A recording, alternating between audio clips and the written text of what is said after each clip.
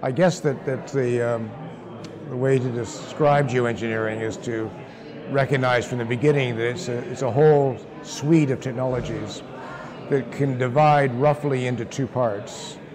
One part is what's called carbon capture and storage, or the methods that can be used to, in theory, on a very large scale, try to capture carbon dioxide and other greenhouse gas emissions and bury them in the ground, or bury them in geological formations or at the bottom of the ocean, so that they're out of the air and they won't contribute to temperature rise in the future.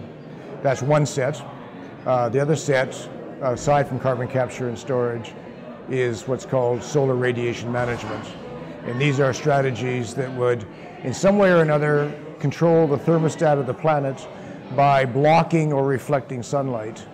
And they range from quite wild ideas like putting up space mirrors somewhere between Earth and the sun that would block, again, and reflect back sunlight to the degree that was necessary, kind of a remote control system, which, of course, as you can imagine, would cost trillions of dollars and may or may not work, and it's a bit of a screwy idea at this stage. Some of the other ideas for solar radiation management are more simple, I suppose. They involve either trying to increase the reflectivity of clouds over the ocean by blowing salt water into the clouds, which makes them more reflective and lowers temperatures. Another strategy, which is the more common one when people talk about solar radiation management, is the idea of blowing sulfates into the stratosphere, using large pipes or using fleets of aircraft that would sort of coat the stratosphere in a thin layer of dust, which would again just block enough sunlight so that the temperature would stop rising and freeze at a certain point. I mean, freeze in the sense of not increase at a certain point.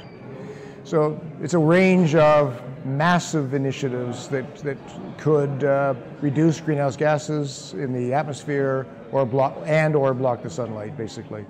They've been talked about for a long time. I think the ideas are really as old as the discussion over climate change. So you can have conversations that go back to the 1960s and 1970s where these theories of this were being proposed. In the 1990s, we had a big push by a number of governments looking at carbon capture and storage through ocean fertilization. And that's, again, is a proposal to go to a nutrient deficit part of the ocean, maybe iron deficit, for example, an area like the Humboldt Current off the coast of South America. And in that iron deficit region, simply dump nanoparticles or microparticles of iron into the surface of the ocean, where they can become a food source for phytoplankton. The phytoplankton could increase rapidly from that food source, absorbing carbon dioxide as they do. And then when the phytoplankton die, the bloom fades and they sink to the bottom of the ocean and they sequester the carbon dioxide as they die. That's the theory. Governments tried about a dozen different initiatives like this in the 1990s and the early 2000s up to 2008. And every time they tried it, it failed. They started off with very small experiments of about 50 square kilometers of ocean, where they would use this dump of iron in the ocean. That didn't work, so they went larger and larger, and they were, in the end, talking about 10,000 square kilometers of ocean at a time, providing this dumping iron there and trying to to get rid of carbon dioxide that way.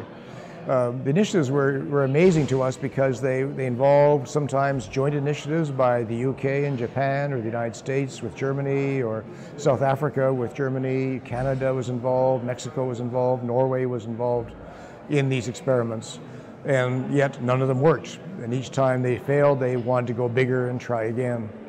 Finally, and that's where we got into the debate in 2007, beginning of 2007, we started to say that these experiments were not only not working, but they are actually a threat to the oceans. They were just dumping things in the ocean that wasn't safe and wasn't good. And it was a false solution to climate change anyways. And we went to Bonn in 2008 to the meeting of the UN Convention on Biological Diversity. And the UN Convention agreed with us that ocean fertilization shouldn't be allowed and adopted a moratorium against it.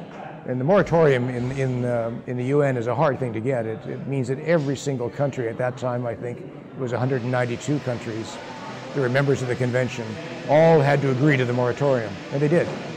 So that pretty much shut it down.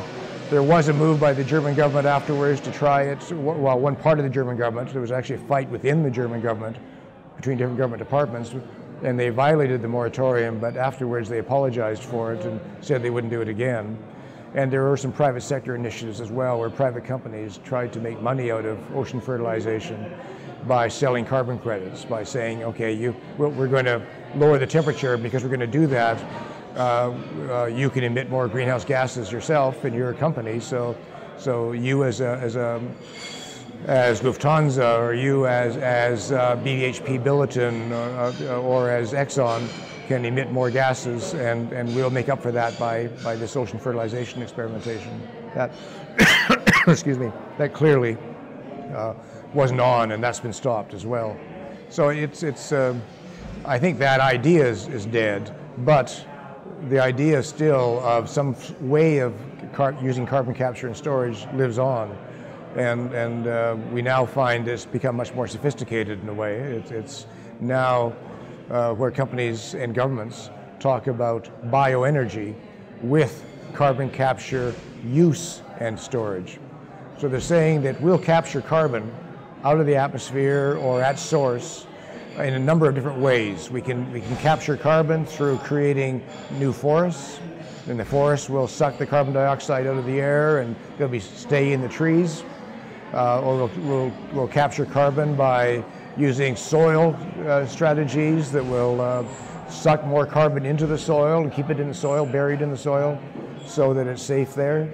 And these, of course, are large-scale initiatives. They have to be huge in order to actually have an impact on the temperature, on the amount of carbon dioxide we have.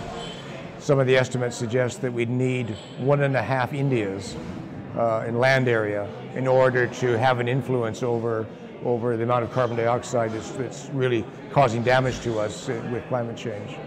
So, you know, it's a bit of a wild idea that we've got that kind of land to use. And the danger, of course, with forests as well is that they move us pretty quickly towards sort of eucalyptus forests, monocultures of trees, instead of diversity in forests. Fast-growing trees that can absorb carbon dioxide, and they do. But of course, the moment you cut the trees down, and if you use them as fuel, as firewood, and 2.5 billion people still depend upon firewood for their heating and for their cooking, then at that stage, the carbon is released. So you again, is back in the environment again, and causing damage to the temperatures. So of itself, again, it's not a solution. It's a feel-good solution. It lets companies, again, sell carbon credits, but it doesn't solve our problems. But it is geoengineering, and those strategies are there. It's sad that we've seen experiments in carbon capture going back again to at least the 1970s. I'm sure we could find some of those things much earlier than that. And those strategies have uniformly failed. We have really only one plant now on the planet that is functioning in any way that you could say is remotely effective. And that's in my country, Canada, where we have something called the Boundary Dam Power Plant. And the Boundary Dam Power Plant in Saskatchewan does take gases from coal mines and from the oil industry, and does convert those gases, capture them, and then it pumps the gases. It doesn't burn them or anything directly. It pumps the gases to oil wells and uses them for what's called enhanced oil recovery, EOR, which means that in fact, yes, they are capturing carbon dioxide at source, but they're using it to actually pump it into wells to suck more carbon out of the ground again. Because when you have an oil well, initially it blows. The pressure in the earth forces the oil up, and you simply capture it as it flies through the pipes into the air. But at a certain stage, that doesn't happen anymore, and most of the oil is still down there, but it's not being pumped up. So if you can blast carbon dioxide into the well, you force up more oil. So instead of, in fact, trying to lower temperatures and making life easier for the planet, what that kind of enhanced strategy of carbon capture does is really use itself to, and that's the use part of BECCS, it actually lets it be used to get more carbon out of the ground, to cause more damage to the planet. It's the reverse of trying to help the planet. So the strategies to us are foolish. And the sad thing is, in the negotiations around climate change, is that governments have bought into this. They've said we can have, again, it was called GHG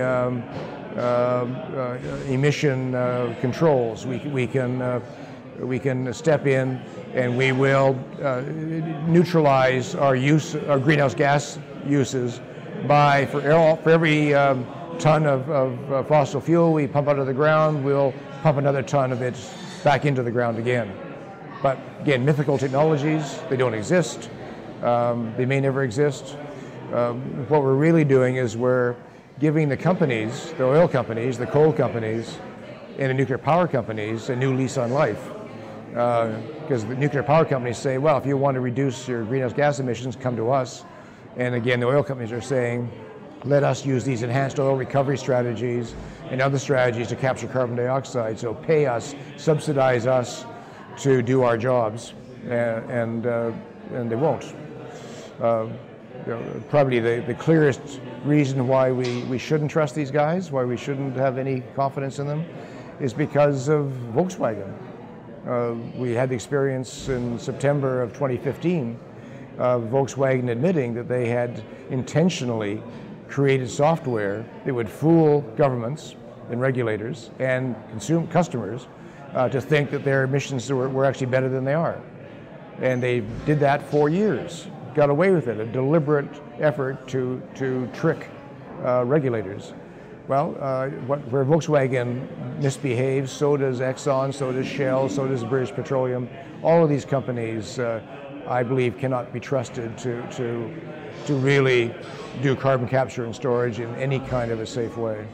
I'm very distrustful of them. But that's just, now I've just been talking about one side of the whole geoengineering equation. The other side is related to what we again broadly call solar radiation management. And they go together because it's a two-part harmony in a way. It is that in the first instance, governments are saying in the COPs of the climate change negotiations, they're saying that they will. It's okay for governments not to reduce greenhouse gas emissions rapidly or extensively because of carbon capture and storage. But what happens when it doesn't work? What happens when we get to not 2015 but 2020 or 2030 or 2035, and it's clear that these mythical technologies aren't working, don't work, or are too expensive.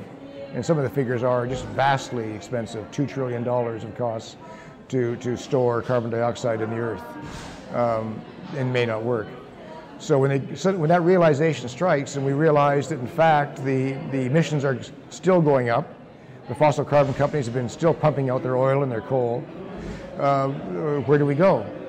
Well, then governments are stuck with really only one choice. By 2035 or so, if they haven't solved the problem, if they haven't really cut back their emissions the way they should, then they're left with solar radiation management. It's a kind of a quick fix for them. And they can say, well, we've been doing research in the background, and they are. We have the US government, the Chinese, the Russians, the Germans, the UK, are all doing research, at least in the labs, and some outside the labs, on strategies for solar radiation management. So they want to be in a position to be able to say, okay, we're stepping in here and we're going to on behalf of the planet, on behalf of everybody on the planet, we're going to cut back on the amount of sunlight getting to the Earth by blowing sulfates into the stratosphere and blocking the sunlight.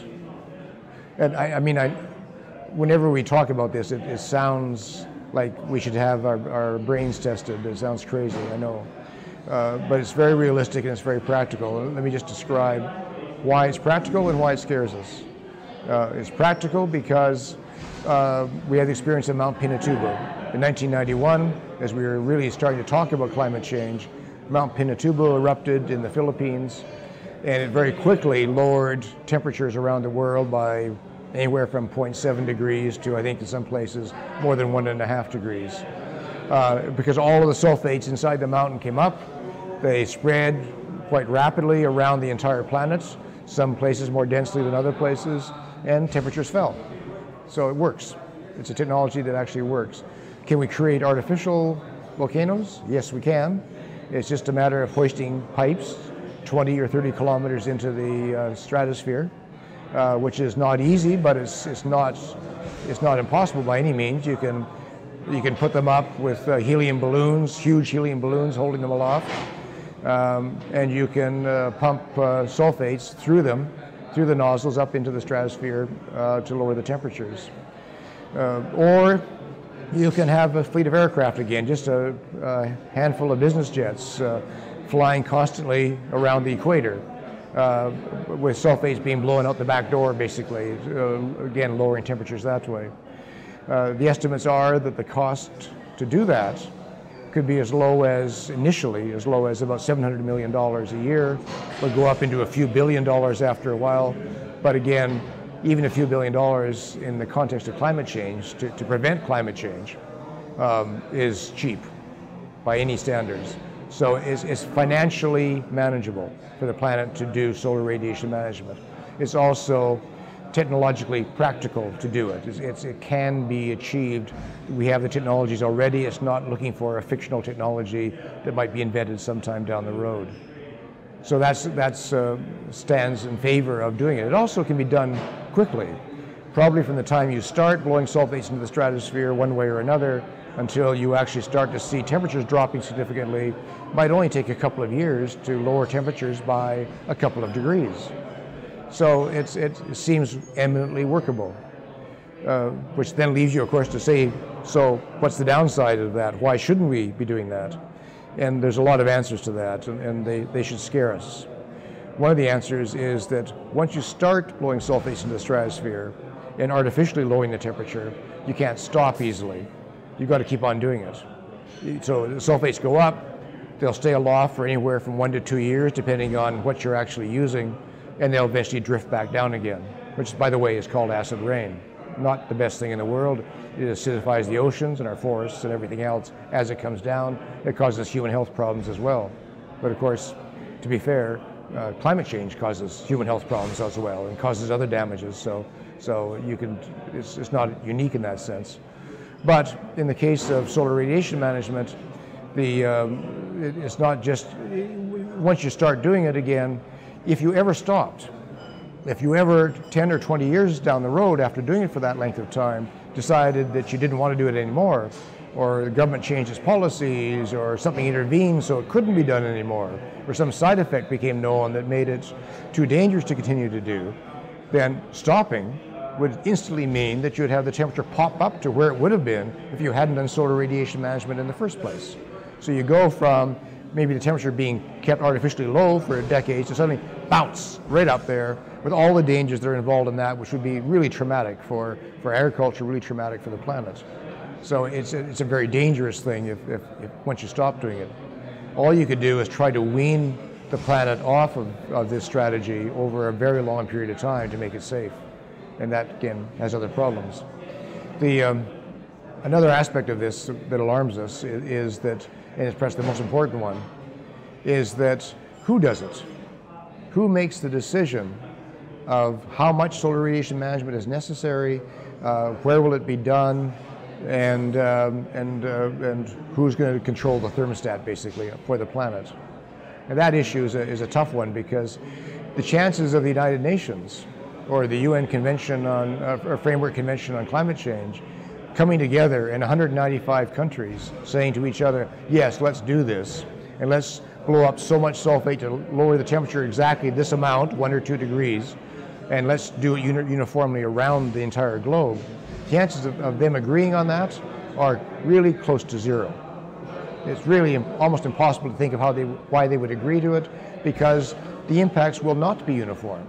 The impacts will be different in different parts of the planet.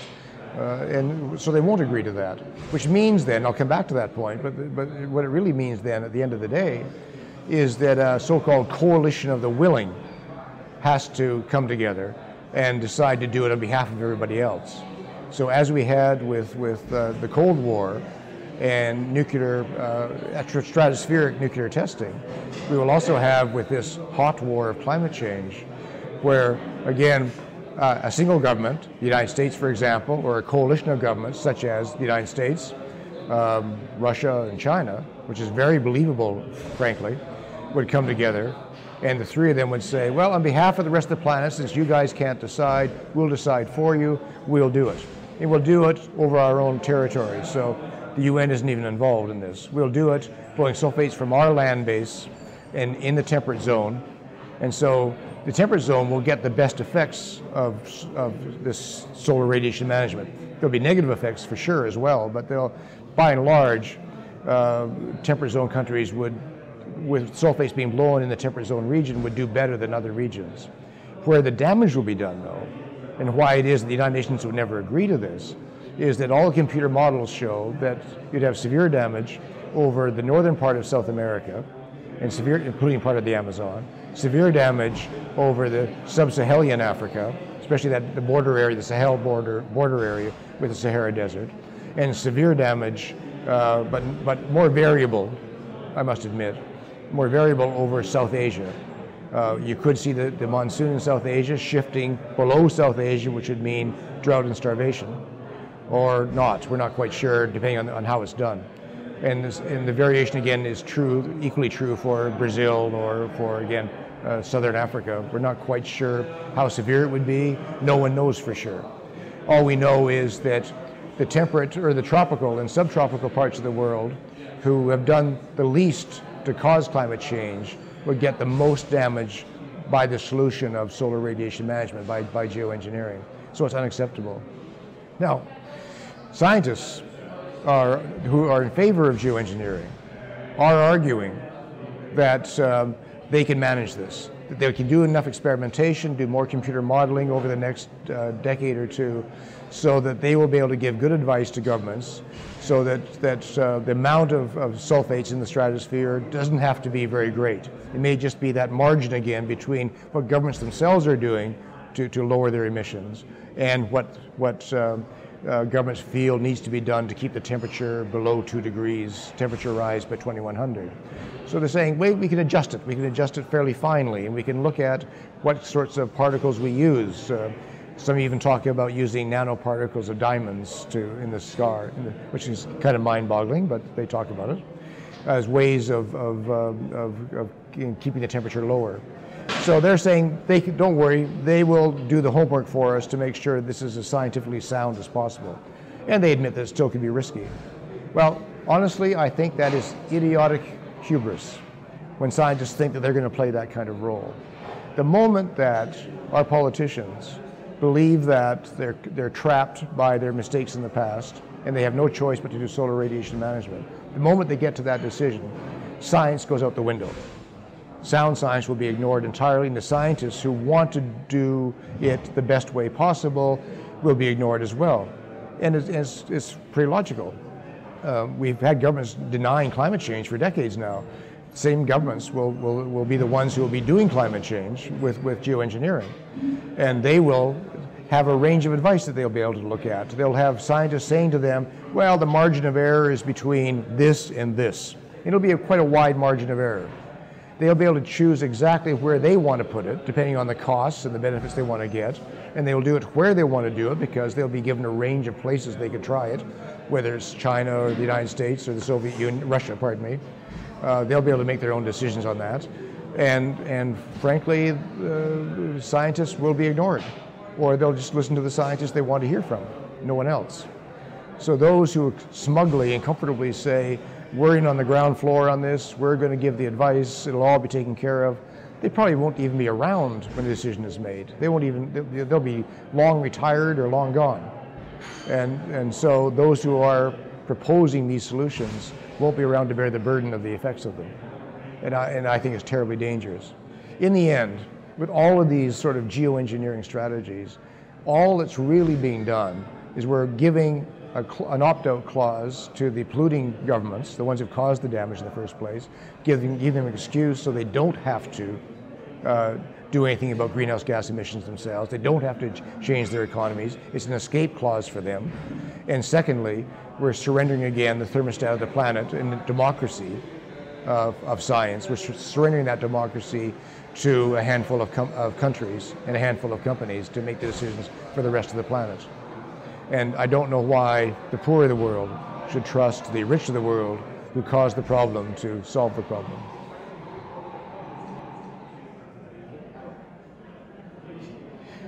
The eccentric group's been chasing technologies for almost 4 decades, and it's dawned on us some time ago that we shouldn't be ambulance chasing. We should be trying to get ahead of the problem and creating an environment for technology assessment where not just governments even, but civil society, social movements can do their own technology assessments and give advice to the rest of society and advice to governments as to what they should be doing. So instead of going after nanotechnology for a few years and chasing after synthetic biology or geoengineering or genetically modified organisms or robotics or big data, these kinds of issues, let's find a place where we the people can look at these things in advance of them arriving. Excuse me. And can we make some assessment of these technologies? So we've been arguing with and talking with our allies in social movements and saying, let's have regional technology assessment platforms, regional TAPs. And in these TAPs, could we bring together peasant organizations, scientific communities, trade unions, poor people in the cities and the rural areas, to look at what's going on around them and to study the implications of these technologies and then express their concerns. We kind of need to have an early warning system by civil society. And in the case of, for example, Asia, you would have networks of social movements and NGOs coming together to say, well, what's happening now with synthetic biology? How will it impact our exports of some commodities in agriculture? Will it have implications for biofuels? And is that good or bad? Or what's happening with nanotechnology? Shouldn't we be looking at what it means for long-term trade patterns? Will it impact what raw materials are required, what mines need to be built or not built? How do we respond to that? So we're anxious to establish those things on a regional basis so that groups in Asia that work together from trade unions and social movements and NGOs and scientists can then go to ASEAN, the Association of Southeast Asian Nations, when they meet and say, hey folks, our early warning to you is look out for nanotechnology or look out for geoengineering, and here's the concerns that we've got before you allow it into these countries. And ASEAN in turn then can make its own decisions about it, or national governments in ASEAN can make their own national decisions about it all, but they can also take it to the United Nations. So each of the regions of the world has its own process of that, where civil society is monitoring technologies. If we have an early, they're the early warning system. If the regional governments can be an early listening system, they can actually understand what's coming, apply their own understanding as well, of course, and then they can make their own decisions. But we also want to bring it beyond the regions to have inter-regional cooperation as well. We want to see the groups that are working on nanotechnology in Asia talk to the groups who are working on nanotechnology in Europe, and talk to the groups working on synthetic biology and how it impacts Africa should be talking to the groups in Latin America and exchanging knowledge about what's happening, what's going to happen to different commodities. Oh, you're dealing with the same company. Let's understand what that company's strategy is. Who's got the intellectual property protection around this? How do we defend ourselves from those interests? And we now have a space as well through the Rio Plus 20 process and the work being done in establishing the Sustainable Development Goals for the years through to the years 2030. We have in New York as well the Technology Facilitation Mechanism. We also have the Technology Bank that's been established. And these are two bodies at the UN now in New York, which are committed to doing technology assessment as well as they're committed to doing technology transfer. But they're saying before we transfer technology, we need to assess those technologies. And within those facilities in New York now, we have a space where civil society sits down in a multi-stakeholder forum with the scientific community and with industry. And we can debate these issues together in front of governments on an annual basis for some days each year in New York, and bring those to the attention of the high-level panel or political panel in New York, which will be, again, at the ministerial level where governments will look at technologies as well. So we think we've got trying to put together a system where from the grassroots groups in Asia, Africa, Latin America, Europe, and North America, it's possible to have an assessment, feed that into regional governments and national governments, and feed it into the United Nations as well. And to us, that's just desperately needed. We haven't had that capacity in the UN, of any capacity really in the UN, to do technology assessment since the 1990s. It was all killed off in the 1990s. We need to get it back again. The world's spending, what, $1.6 trillion a year in scientific research and R&D.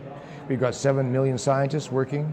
We're developing technologies, biotechnologies moving at what they say is 5 times the speed of Moore's Law. We need to have a way of assessing those technologies.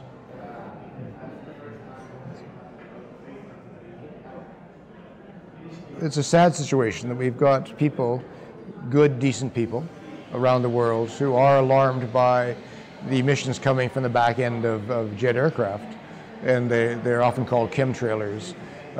They see the pollution coming out of airplanes, especially near airports, but on flight routes, and they know that in the emissions from the jet planes there are toxic substances that come out of them, and they are afraid that this is a form of geoengineering as they perceive it, and they're afraid that it's going to cause damage to crops, damage to the health and well-being of people. Sometimes they talk about causing sterilization of populations, trying to kill off people, and so on. At that level, it becomes quite crazy, frankly. No one can deny that there aren't toxic substances coming out of the back end of airplanes. That's obviously true. We'd rather they didn't. We'd rather it was clean. But is it going to change the atmosphere of the planet? Is it going to be a form of geoengineering? No, it's not remotely that. It's not even slightly that. Is it a strategy by governments to kill people or to sterilize people or sicken people? No, it's not. It's simply stupid industries doing stupid things sometimes, inadequately.